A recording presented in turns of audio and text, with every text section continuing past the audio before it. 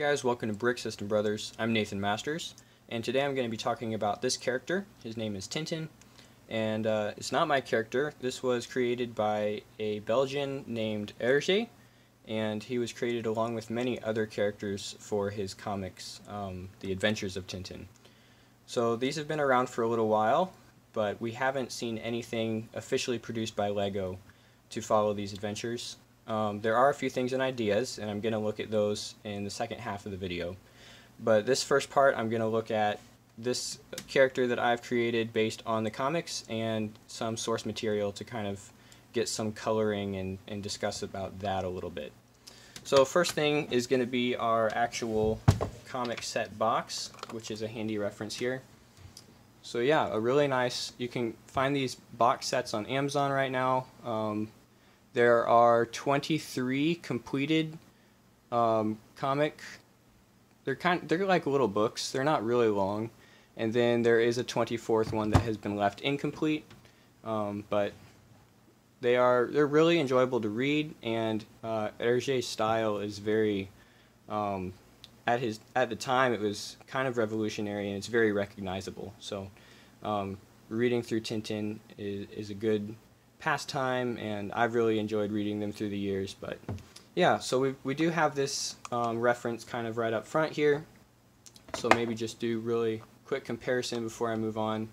The pants could maybe be a slightly different shade of brown, but this dark orange works pretty well, and then that blue could maybe be blue with a little more teal almost in it, but I don't have any LEGO torsos that color teal without any printing, and so I thought this blue worked a little bit better. And there is a kind of a white vest on there. We'll see in a minute.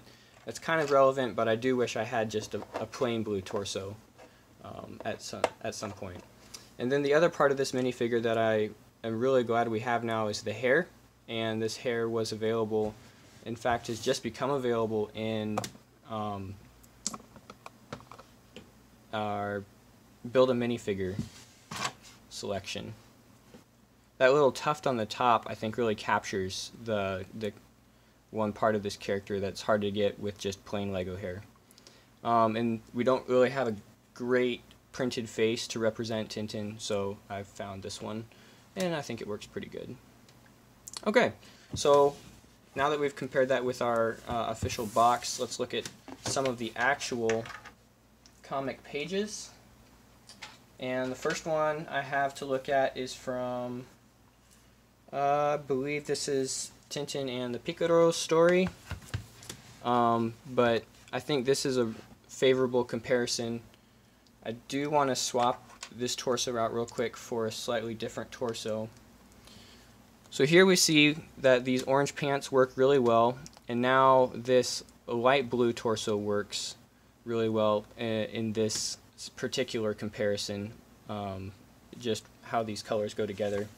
And then if you look really closely here, you can see that there's a little bit of a white collar that would kind of match up if I had this one on still, but it isn't a great match. So I think putting this lighter blue torso on is probably a better fit for the character. However, this light blue and this dark orange I think don't quite go so well. So that's maybe where I wish we had this kind of azure blue color without any printing. I think that would look okay, but it is a little bit dark for this character. So that's from one reference, and then I've also found another one. This one is from the 7 Crystal Balls comic, and we have kind of a slightly different scene here. For the most part, Tintin wears this light blue shirt with a white undershirt and brown kind of darker orange pants, and that's what we see pretty much throughout the comics. There are a couple variations. I think some of the earlier comics he was wearing yellow at some point. In different adventures he has different disguises, but this is by far a majority attire. And I just wanted to look at this one real quick because some of these scenes, it almost looks like we could get by with using maybe a dark red or a dark brown, dark tan. Maybe not, these don't quite match as well. That dark red is actually closer in this instance than the dark orange. It's almost exactly between.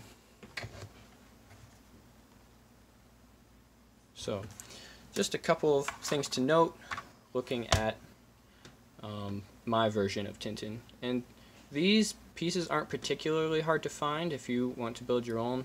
I think the hair is probably going to be the hardest one if you don't live near a Lego store, and of course right now they are closed in the US, so you'll have to wait for that. But we started seeing these last year in November. I think I got this one in Minnesota at the Mall of America store. And then this light blue torso is a little bit older. I got mine from these Fantasy Knight's Kingdom 2 line from like 2004, so they're around, maybe a little harder to find. And then I did go with the tan skin color. I think that matches better than our typical Lego yellow. And these dark orange pants, not quite sure on the availability of those. Okay, so that is my version of Tintin. Let's look at what we have on Lego Ideas right now. So Lego Ideas, if you're not familiar with it, is just a place where you can submit your own Lego set, and if it receives enough fan votes, then it can become an official Lego set. And we just saw that with Pirates of Barracuda Bay. So that was the most recent one, I think, that went all the way through, and then there's a bunch in review right now. But to find the Tintin, the current ones with the Tintin theme, just search for Tintin, and there's actually a surprising amount that we have in the review stage or in the voting stage right now. And we do see a couple of the same builder are submitting different Tintin themed ideas. So this Mini Brick Productions has these two, which are, I think, some of my favorites, and then this Mohan guy has a couple, and Joris 310 has a couple different ones. And we do see kind of a range of different ideas from the different Tintin adventures. So first one up is this one by Mini Brick Productions. I think that's, yeah, Productions. And this is based on the Explorers on the Moon comic. But I just want to look really quick at how they have designed their Tintin minifigure in particular. So I think it's the same dark orange, and then this hair with the curly Q looks really well for the minifigure. And then they've done a new official print idea and a new head idea. I think these work really well with the minifigure. So if Lego does, if we do end up getting a Tintin set approved, I hope that we can see these new prints. So that is the Adventure, or what's it called? Explorers on the Moon. The other one by this guy, Mini Brick Productions, is the 90th anniversary, which is kind of more of an all-encompassing Tintin set. And so we see maybe some of the other characters, but the design actually has changed for the hair, which is now this kind of spiked up hair. So maybe trying something different there. Personally, I prefer the other kind that I've used. I think it just matches the character better. I did want to look also at this guy, Lachi 1023, and he has a very similar Tintin minifigure. Looks like probably a custom design here. A couple different, there's actually kind of a conflicting faces, torso is slightly different, but he has also used this spiky hair, or whoever. So yeah, a couple different ways that this could go. I do like the Tintin in this rocket one. I think that's probably the closest we could get in Lego form. So if you've never read Tintin, I highly recommend it. Even though they are a lot older than what we're kind of used to, I think the stories are still great. And there's also a animated movie that they really went into the detail, and they stayed true to the characters. It's definitely worth watching in my opinion. So you should check that out. But I do recommend reading Tintin, and hopefully someday we can see an official Lego version. Thanks for watching, guys. See you in the next one.